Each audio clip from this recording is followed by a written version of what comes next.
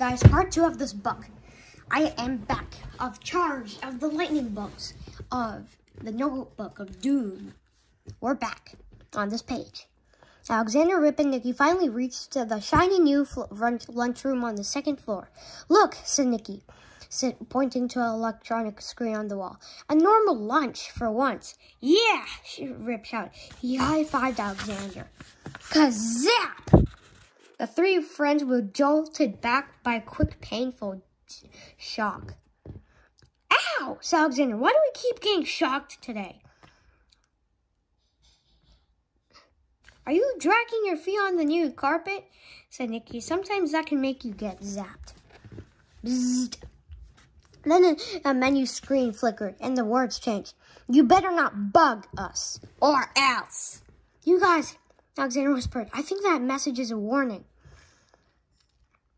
For us. Nikki scrunched up her face. What are you getting at, Salamander? Alexander yanked the notebook from his backpack. What if there's an invisible monster in our school? He said. Maybe it wrote the message. He flipped the notebook open. Manta X-ray. Invisible floating flatfish. Habitat.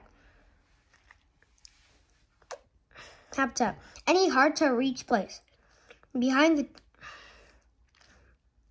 television, the top shelf of the bookcase under the refrigerator. Splorp. Manta X-ray slime is good for oiling a bike chain. Diet. Invisible floating cupcakes. Behavior. These monsters use their tails to pull pranks like tying shoelaces together, unscrewing the pepper shaker, turning off lights. Warning! Manta X-rays leave a slime trail. Don't slip. Chapter 7. Walkie-talkie cross. Shouty. Alexander closed the notebook. There's no Manta X-ray, said Rip. We'd see slime everywhere. Good point, said Alexander. But there is definitely something weird going on. He squinted at the menu. That clearly looks like a warning to me. And what does that jagged arrow mean? I feel like I've seen it before. Maybe the cafeteria workers haven't figured out the new menu, said Nikki. Grown-ups always have trouble with computers. Bzzzt. A second later, the screen changed black. Back, sort of. No! Rip shouted at the screen. Go back to Snickerdoodles! The 3 friends got their trays and took a seat. Alexander used his fork to draw a zigzagged arrow on his cheesy banana shrimp loaf. Just then, a woman in a gray suit rushed in the cafeteria, cheerful as a tombstone.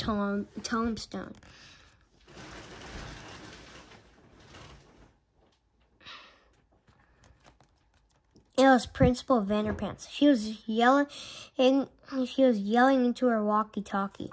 We're losing power to the lights, the escalators, and the snack machines. You're the electrician. Fix the electricity.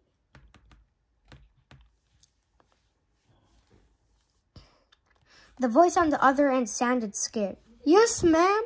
I'm on the roof. Your power level is down to 3%, but I'm not sure where the electricity is going. Well, figure it out, said Miss Vanderpants. The star show is tomorrow, and it had better go off without a hitch. She marched out of earshot. Wow, did you hear that? Asked Alexander. Yeah, said Rip. Our new school has snack machines. No, shrimp loaf, said Nikki. The part about the school having electrical powers and problems. Alexander pushed his tray aside. It's not just the school that's having problems. This morning, my dad's car battery died. And before that, my alarm clock started working. His jaw dropped. My clock! It flashed the same jagged arrow as the lunch menu. Said Nikki. I guess that arrow could be a warning. Big deal, said Rip. I got 5 warnings per day in kindergarten. The three friends returned their trays and began the long walk up to class. Chapter 8, Teacher's Pets. Oh my word, said Dr. Tallow as her students slumped into her seats. You all are out of breath. No kidding, said Rip. We just climbed up 7 flights of broken escalators. Dr. Tallow walked to the odd door at the back of the room. The door had a keypad instead of a handle. Well then, she said, perhaps it's time for a treat. She punched in a code, then the door swung open. Follow me. The students looked at one another. They followed her inside. Welcome to our brand new state-of-the-art classroom pet zone. Snakes, are you serious? Said Dr. Tallow. This is where we learn all about these incredible animals. The room was bright and clean with cages along the walls. The cages had held every kind of classroom pet.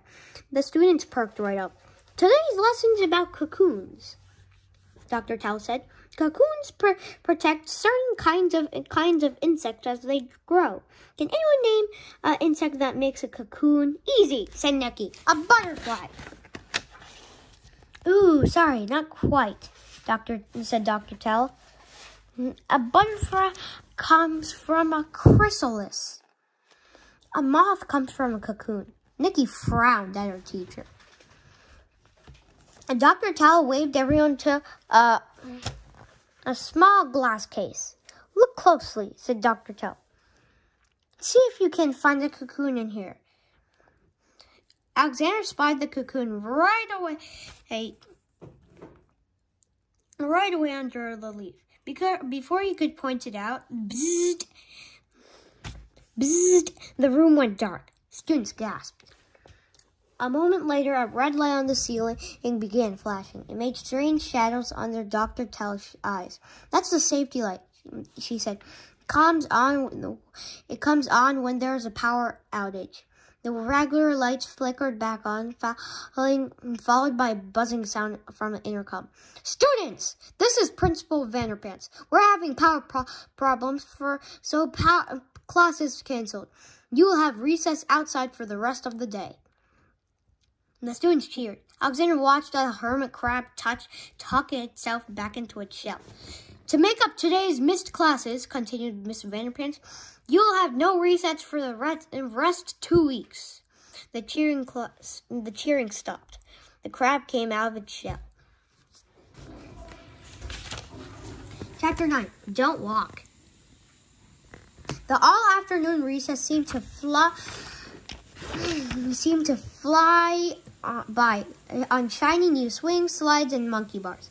Alexander, Rip, and Nikki walked away from the playground happy and tired. Look, said Nikki. She pointed to the school. Now the whole building's dark. Rip grinned. Maybe there's no power means all-day recess tomorrow. I don't get it, said Alexander as he unlocked his bike. Our school has a wind fan and solar panels. It should be powering itself. They walked a few blocks and stopped at the busy intersection. Honking cars were backed up in all directions.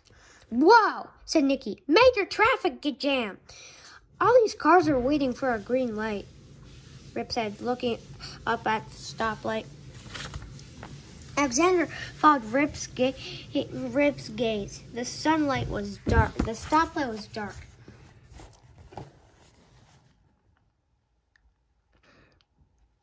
Alexander shook his head. Let's cross the street and get out of here. They looked at the crossing signal. It showed a red stop. Hand for a few seconds, then switched to a green walk figure. Then, bzzzt, the walk figure became a skeleton. A skeleton? said Rip. How'd that get up there? The signal flashed again. The skeleton was replaced by a zigzag arrow. Look, said Alexander. The same shape for my clock and the menu. Another warning, said Nikki. Is everything in town going wonky? Well, everything that uses electricity, said Alexander. You are right, said Salamander. This must be the work of the monster. So he leaned his bike against a mailbox and pulled out the notebook. Maybe a rust buster? Rustbuster, metal-eating monsters. Habitat, shipyards, iron mines, used car lots. Wee-oo. Rustbuster is left to chase fire engines. Diet, dishwashers, bulldozers, lawnmowers, any kind of metal machine. Behavior. These monsters breathe a cloud of mist that causes metal to instantly rust. Cinnamon. Warning! Rustbusters are allergic to wood. Hide in a treehouse to be safe. That can't be right, said Nikki. Machines aren't being eaten. They're just losing power. Bring! Alexander's dad posted up on his bike. Hey, kiddos, traffic's a nightmare, he said. Good thing we didn't take the car today. Yeah, said Alexander. You know, Alexander's dad went on. This whole day had been bonkers. My dental chair kept folding on people. I called every electrician in town, but they were all busy. Alexander looked at Rip and Nikki. Well, hurry home, said Alexander's dad. Bring. His dad biked off. Alexander strapped on his helmet. Keep an eye on your lights and clocks and stuff, he whispered to Rip and Nikki. A glowing green bug flew past Nikki's nose. A lightning bug, said Nikki. They were all over my yard last night, said Alexander. But in the daytime? So Rip, weird. The three friends watched as the lightning bug land on the crosswalk signal. The zigzag arrow blinked, and then it went dark. The honking cars grew even louder. Alexander waved to his friends. Then he rode off to catch up with his dad. Chapter 10. Green Lightning. The next morning, everything seemed to be back to normal. Alarm clock worked. No traffic jams. No stoplight surprises. Alexander met Rip and Nikki in the school lobby. The lights were working, the escalators were working, and Mr. Horsley was working. Maybe we were wrong, guys, said Nikki as they rode up the escalator. Yeah, said Rip. Maybe the screw stuff up yesterday were just plain old electricity problems. You're right, said Alexander. Everything seems normal, but how could stuff all over town just fix itself overnight? And besides, what about those messages we saw? A monster must be to blame. Rip and Nikki shrugged as they headed into class. Hello, dearies, said Dr. Tell. Take your seats. As Alexander sat down, he heard a rumble of thunder. Everyone turned to look outside. The sky was perfectly blue and cloudless. And then, flash! A streak of green lightning filled the sky. The students sat up straighter. Green lightning? Said Alexander. Well, that's odd, said Alexander. Said Dr. Tallow. There was another flash. The boy next to Alexander jumped. There, said Dr. Tallow. Don't be scared. She opened a cabinet and pulled out a poster. I'll teach you how to stay safe from lightning. She tacked the poster to the wall. Lightning is frightening. Stay indoors when you see lightning. Head for shelter when you hear thunder. Never take a bath during a thunderstorm. Take it from me, Linda the Lightning Rod. What's a lightning rod? Alexander asked. It's a metal pole that attracts lightning, said Dr. Tallow. Benjamin Franklin invented it. Lightning strikes the rod instead of striking the house. Then the electricity flows safely through the rod down to the ground. Brum! There was another rumble of thunder, but still no clouds. Lightning rods protect houses. Do you know what can protect you from electricity? Dr. Tao continued. Rubber. Here, feel this. Here, feel it. He passed around a pair of rubber gloves. Rubber blocks the flow of electricity. Maybe they should just build rubber houses, said Rip as green lightning filled the sky. Bzzzt! The lights in the room flickered. Dr. Tao looked at the clock. Let's head to the planetarium. I really want you to see the star show, and I'm worried we may have more electrical problems heading our way. More electrical problems? Thought Alexander. He looked around. Then he stuffed the rubber gloves in his backpack. Chapter 11. Written in the stairs. The big lights overhead kept flickering as Alexander's class headed into the hall. Huh? Said Rip, stopping at the escalators. The escalators were running, but they were all going down. One by one, the students leapt onto the escalator and ran as fast as they could against falling the steps. It's like a treadmill, said Nikki between breaths.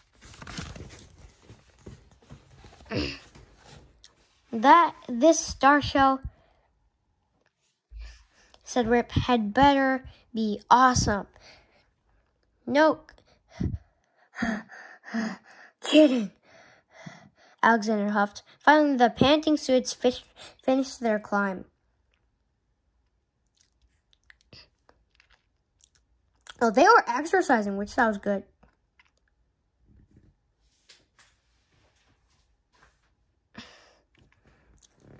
There was a glass-walled room full of plants. The greenhouse. Hey, said Nikki, this is where we fought the veggie monsters. Alexander hunched up, gasping for breath. He was seeing stars. No, wait, another lightning bug. He reached out to catch it. Bzzzt, a tiny spark out, jolting his hand. Ow! Alexander yelped. Did you see that? Huh? Said Rip. I just got zapped by a lightning bug, said Alexander. He looked around, but the bug had flown off. Very funny, weenie, said Rip. Lightning bugs don't zap people. Maybe not regular lightning bugs, said Alexander. Come on, guys, said Nikki. The planetarium is this way. They followed their classmates up a twisty staircase. It led to a bubble-shaped room with recliner chairs along the walls.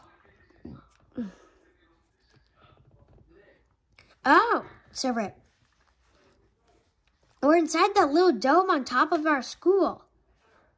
Mr. Horsley sat at the control panel, turning knobs and pressing buttons. Welcome to the Star Show, he said. Have a seat, and don't be scared if it gets really... He gulped. Dark! The lights dimmed, and hundreds of stars covered the ceiling. Ooh, said everyone. They were all stargazed in silence. But then with a low hum, the stars began to move. They danced around the ceiling, forming pictures like a giant dot-to-dot puzzle.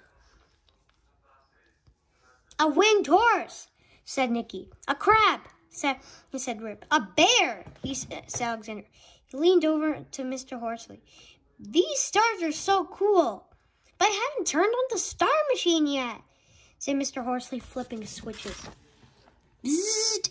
The stars flickered and began glowing neon green. Huh? Said Rip. Green stars? Whispered Nikki. Alexander sat bolt upright. They're not stars, he said. They're lightning bugs. Those guys really get around, said Rip. The bugs flew every which way. Then they came up together to spell a message. SSMP, stay off the roof. Those bugs, said Nikki. They must be monsters. The bugs vanished. The room went dark.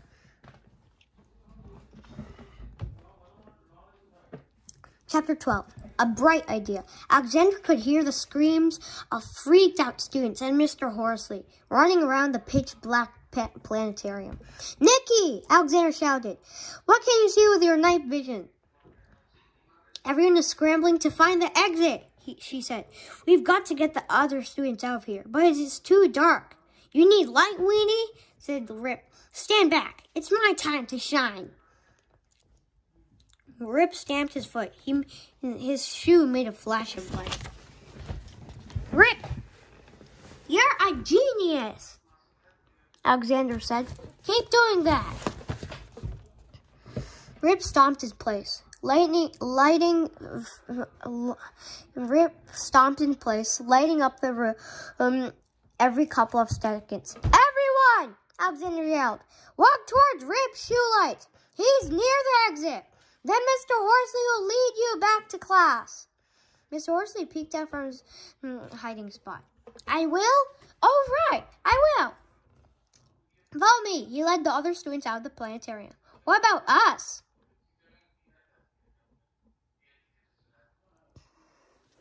Asked Nikki. Rip was still stomping, but a little slower now. Yeah, are we going downstairs too?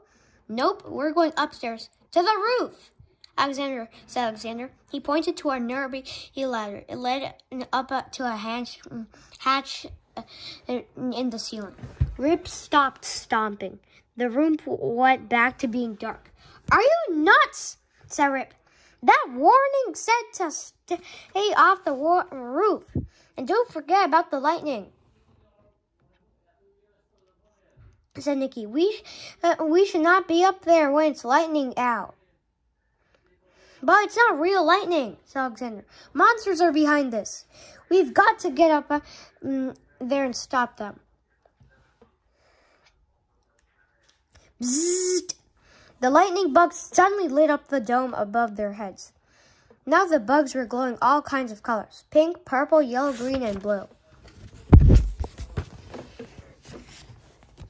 The bugs swirled around and then lined up into a pointy zigzag formation. Hey, there's that jagged arrow again, said Alexander. But wait, it's not an arrow. It's a lightning bolt. The lightning bolt shape floated in place for a moment. Then it zoomed straight Alexander's head. Bzzzt, Chapter 13. Bzzzt, zap!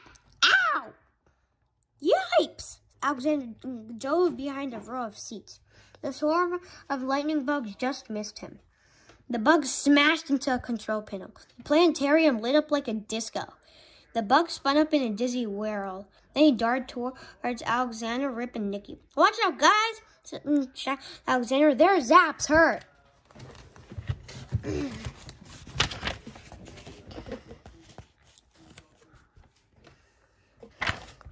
Bzzzt, a pink bug zapped Rip's ear. Ow! You weren't kidding! Bzzzt, a blue bug zapped Nikki's hand. Ack! Bzzzt, a yellow one zapped Alexander on the nose. Cut it out! The three friends waved and danced and flailed their arms like string puppets. Quick! Alexander yelled. To the roof! They scrambled up the ladder, surrounded by a cloud of angry, zapping bugs. Clack! They popped out of the hatch. The air on the roof felt dry and crackly. Green forks of lightning ripped through the sky. Bzzzt! Ouch!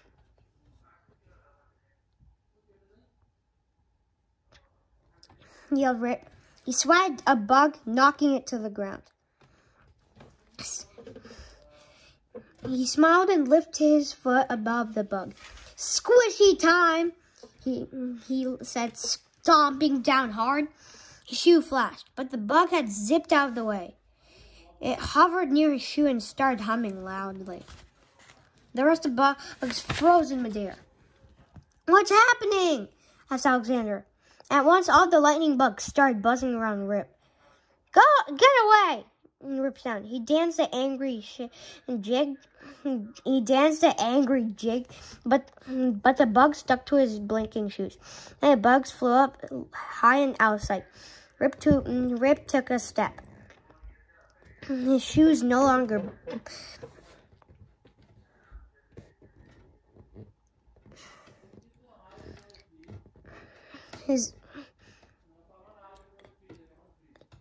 He danced an angry jig, but the bug stuck to his blinking shoes. Then the bugs flew up high and out of sight. Rip took a step. His shoes no longer blinked. Did you see that? He said, those dumb bugs just sucked the power from my light-up shoes. Alexander's eyes widened. That must be why my clock and the pencil sharpeners and the stoplights all stopped working. I bet these zapper bugs have been sucking power out of everything. And that's why the escalators and the lights have been wonky too, Nikki added. Alexander looked around. Huge cables ran along the rooftop. They were connected to a huge and giant metal box. This must be what Miss Vanderpants was talking about. Oh, that electrician, he said. The school's power is down to 0. Look, said Nikki. She pointed to a nearby antenna tower. All the humming zapper bugs zoomed up. A giant glowing green roundish thing hung from the top of the tower. Arcs of lightning shot out from the pod. So that's where the crazy green lightning's coming from, said Rip. The zapper bugs zipped around the pod, humming and flashing. One by one, they landed on the pod, and blorp, they all were absorbed to it. What is that thing? Asked Rip. It's a cocoon, said Nikki. Man, oh man, said Rip. The moth inside must be gigantic. Whew. A cocoon blasted open with an explosion of sparks. A 9-foot tall bug bursted out. Who are you calling a moth? It grunted.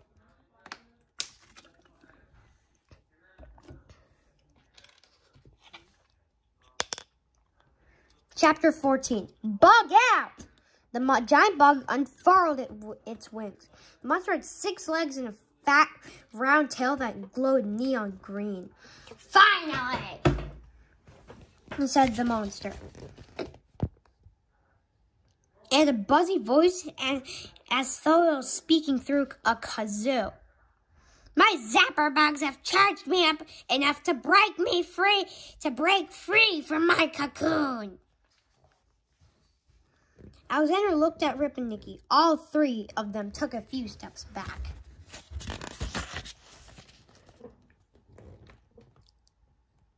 The monster narrowed its bug eyes. Where do you think you're going? No one escapes the mighty Thunderbug. Then Insect clapped its wings together, creating an ear-smashing crash of thunder. The blast knocked Alexander, Rip, and Nikki down like bowling pins. Kaboom! Look at this marvelous electrical system, said the Thunderbug. With 3 of its legs, the monster pointed to the giant wind fan, the solar panels, and the power level box. Alexander sat up. His head was ringing. Rip and Nikki looked dizzy too.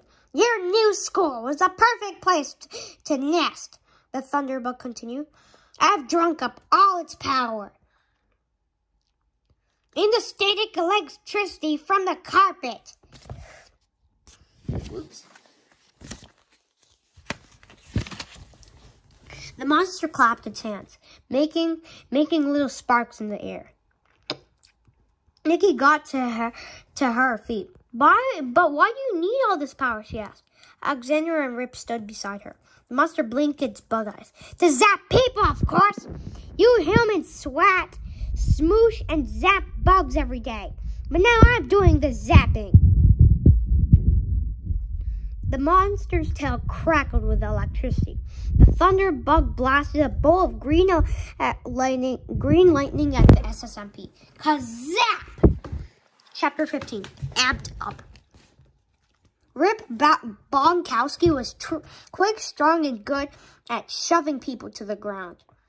So without thinking, he shoved Alexander and Nikki aside. A charge of lightning exploded onto his chest. Rip shook in place as green spark traveled up and down his legs. Rip! Shouted Alexander. You're going green, said Nikki.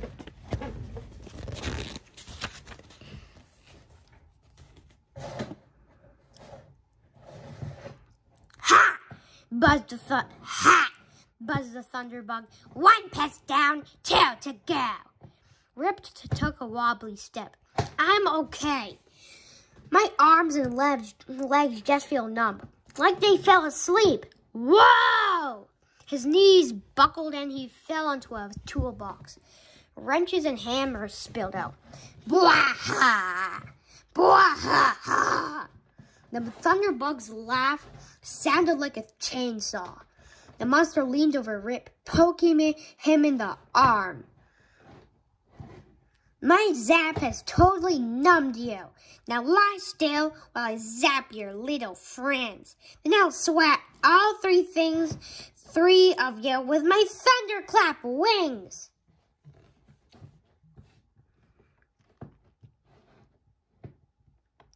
The monster looked up. Who's next?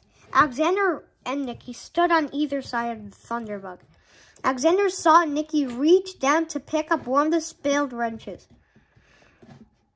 It was huge, the size of a baseball bat. He smiled. I'm next, said Alexander. If you can catch me. He jumped over some cables and crouched behind the power level box. Oh, please, said the Thunderbug. You can't outrun me. I'm lightning fast. The monster fired another lightning bolt. Kazap! At Alexander, he ducked. The bolt hit the power level box, showering the roof with sparks. Alexander watched the power level dial move up from 0 to 5%. Alexander gasped. That blast gave power back to the school. Drat, I missed, said the Thunderbug. Next time I'll wonk. Nippy had jumped out from behind an air duct. He swung the wrench at the Thunderbug's sparkling tail. Nice swing, Nicky! Rip shouted from down to the ground. But Nicky was shaking in place, saying, Ub. Green sparks surged from the monster's tail, traveled up the wrench, and danced all over her green body. Rip gasped. Nicky fell over. Her wrench clattered to the ground near Alexander's feet. Steve right too, said the Thunderbug. Silly humans. Lightning flows through metal. The creature turned to face Alexander. It rubbed its wings together, making tiny crackles of electricity. Alexander felt the hairs prickle on the back of his neck. Chapter 16. Full power. Rip and Nicky lay down, sprawled on the rooftop like dropped action figures. The Thunderbug stepped on them, moving closer to Alexander. Run, Salamander! Cried Nicky. Don't let it zap you, said Rip. But Alexander didn't run. He reached for the wrench. The Thunderbug grinned. Go ahead, grab it, said the monster. You'd be giving me an easy target. I'll zap that wrench and blammo. Zap the wrench? Thought Alexander. That's it. I know just what to do. Since you're the last pest standing, said the Thunderbug, opening its wings, I'm going to give you a supercharge. Ready? The monster rubbed its antennae together. Alexander yanked Dr. Tao's rubber gloves from his backpack. Aim! The Thunderbug yelled. Its tail sizzled. Alexander snapped the gloves on and picked up the wrench. Fire! The Thunderbug blasted a super bolt of lightning at the wrench. Whoops. Hold on, guys.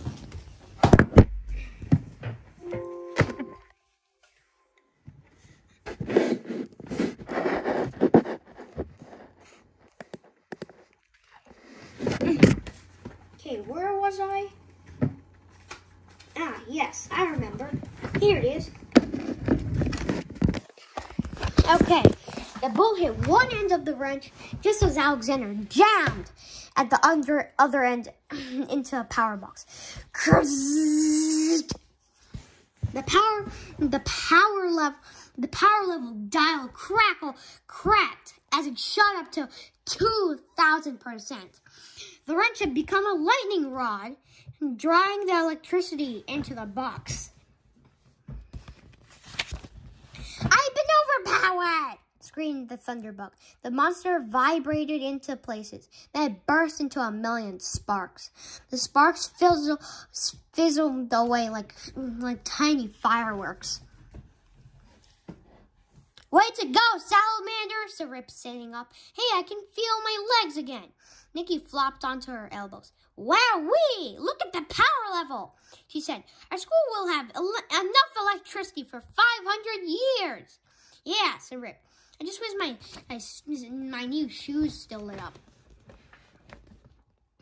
Alexander peeled off his gloves and took out the notebook. Then he plopped down near his friend.